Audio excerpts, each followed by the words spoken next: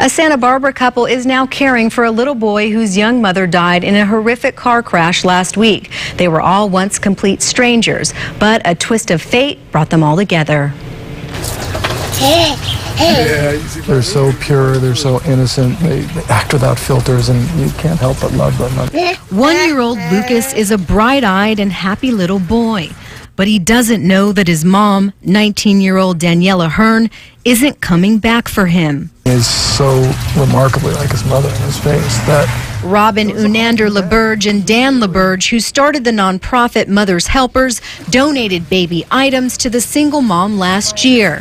They never met, but were in contact on Facebook. One day, Unander LaBerge saw Hearn's desperate plea on social media for someone to watch Lucas while she worked. Unander LaBerge offered to help, and Hearn accepted. And she asked, well, how much am I charging, or what's my fee? And I said, no fee. I'm just helping. I just offered a safe place for him to come. In July, Hearn could no longer care for Lucas on her own. The LaBerges became temporary legal guardians of Lucas a few weeks ago, even though they have 2 children of their own. So that's when we agreed, okay, we'll watch him and we'll take care of him while you can get your feet underneath you. And the last time the LaBerges saw Hearn was the night she was killed in a car crash in Santa Barbara. She just looked great and really, positive, and her face now is like permanently ingrained.